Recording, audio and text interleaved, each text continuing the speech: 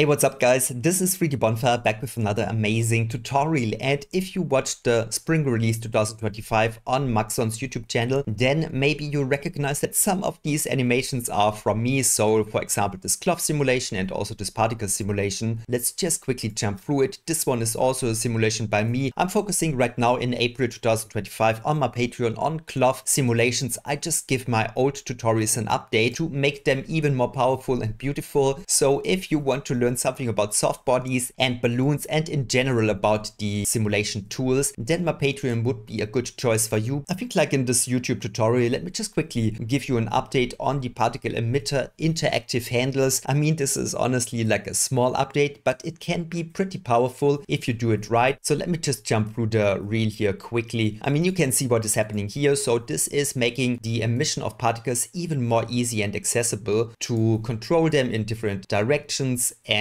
densities and speed and stuff like that. So with these new interactive handlers, you can easily adjust your particles, and with the improved emission density control, you can see you can easily create effects like this one. So now it is really simple to adjust exactly how you want your emission of your particles. Just look at this one. I mean, pretty powerful stuff. Actually, I did the screen recording here, okay, so I know exactly what's happening here. And it is also more easy to, for example, emit particles with the color from your texture. So you can see here with this pineapple juice, you get all of these juicy particles here now, getting the color from the texture. And I think like this is what I want to just go with you through in Cinema 4D today. I mean, let's be honest, okay, most of you are excited for this one, liquids coming soon. So I mean, like, yeah, like with this release right now in spring, we get just a bit of exciting stuff, but I know that all of you are curious for the upcoming liquid stuff, so I just can't wait for native liquids in Cinema 4D. I mean, it's about time, right? I created a lot of liquid effects with Nexus and also with LiquidGen lately on my Patreon and on my YouTube, but man, I just want to have liquids natively in Cinema 4D, so I'm ready for this one. I love whisker simulations, so this is what we are all excited about. But until then, let's play with what we are getting in the spring release, okay? And now I will just show you how you can easily emit particles now with the new interactive handles. And I already created like a simple setup here. This will just make it easier for me to show you the new features efficiently. So I have like a basic emitter here, and depending on if you choose a basic emitter or a shape emitter or a spline emitter, whatever you choose, then the handle might slightly vary, but I would say like the main benefit here, which I find to be the most useful, is that you now have like this control here, and you can see when I will drag this one out, then my particles will get more velocity. I could also just jump over here to the properties, and you can see that I'm changing the speed now interactively in the viewport. You can make it slower, you can just create like a shooting emission like this one. This is just pretty handy to be able to just interactively change the velocity here. In addition to this handle in the middle, you also get this one for the variance, okay? I mean, it's pretty hard to see there, but now there is like a lot of variation in the speed. When I would just jump over here, you can see that the speed variance now is almost 50. I mean, I could even increase this one to the maximum value, which would be to like a crazy value, but you can also just decrease this one, and now the particles will almost all have the same speed. Let's just slow this one down. All right, so this is just pretty handy to be able to do that. In addition to this one, you can also change the direction now here in one axis like this. Okay, I just make the speed just a little bit higher so you can easier see this one. But now you can also interactively change the shooting angle like this. This is also just like a little feature, all right, but it is just making your emission just more comfortable. You can also, when you hold down shift, then you can change the alignment, the shooting angle in the other axis. This is also like a nice little feature to just get more control interactively over your particles, okay? I just love that stuff, even though that is just like a little new feature, all right? Let me just show you the same idea here with another emitter. So this time I have, let's see, like a circle emitter, and I think like this would be more interesting if we bump this one up to 30,000 particles. But once again, you can see that when I would just go here, then this one is changing the speed. So I can make this one super fast, but I can also slow them down. I just have more interactive control now to change my particles. It's also fun to just do that interactively. And once again, remember, this one is the variance, and in the middle, this one is the speed. All right. Of course, you can also interactively change the particle emitter shape. Okay, so this is also pretty handy. Let me just put this one to a cube, for example, and then you can see that this is just super easy to change the shape of your emission. And I think like these ones, this should be like all the handles that you ever need, right? So they are all there. This is nice and good. All right, and now let's just jump over to the next topic, which is density distribution. And you can see that this one is pretty powerful. You now can just, for example, emit directly here from a noise. I'm using a mesh emitter, by the way. And when you just emit this one from a plane, set this one to noise, then you could, for example, also unfold this one. And of course, you can make this one static, but it will just be a way more nice effect when you give it some animation. And of course, you can interactively just go to different noises. This one is also pretty interesting. Maybe you want to change the scale for this one. Let's set this one to 1000. All right, that is looking nice, but this one is also beautiful. Let's put it to a booyah. Okay, and it's just depending on the noise and the settings what kind of effect you will get here, but you can see that this is pretty powerful and super easy to set up. So I would say definitely use this feature. Let me show you the next density distribution mode, which is using fields. So for example, in this case, I'm just using a simple cylinder feed, and now you can see how easy it is to use fields to have the maximum control over where you want to emit particles. All right, so I mean, it can't be easier like this one. And of course, you can get really creative with your fields here, and you should. And then just to prove to you that you really have all the emission options that you ever wanted. Okay, so you can also set this one to a vertex map, go to your plane, then put a vertex tag onto it. For example, then you could use a shader field. Once again, noises are just powerful. I set this one to a fun Minecraft noise. Okay, something like that. Then you maybe want to control the growth of your vertex map with a linear field, just like I do it here. And then when we would activate the particles, you can see that it is super easy to control the emission now also from the vertex map. Okay, so yeah, I think like you have a lot of options now there, which is great. All right, and just as a last addition, it is also now easier to create and just work with custom properties. So you can see in that case, for example, I'm working with the UV coordinates and I extract a color information from it. And then with a pretty simple setup, now I can extract the color information from the UVs and create, for example, effects like this one from a texture like that. So maybe I will share the setup on my Patreon. For now, let's call it a day. I just wanted to, just give you a short glimpse here in the new particle emission properties and mostly into the density distribution. But I know, friends, I know that you are just like me, super excited about liquids. So let's just hope that they will come soon. But until then, you can learn a lot of the good stuff on my Patreon as always. Thank you so much for your time. See you in the next tutorial. Bye, everyone.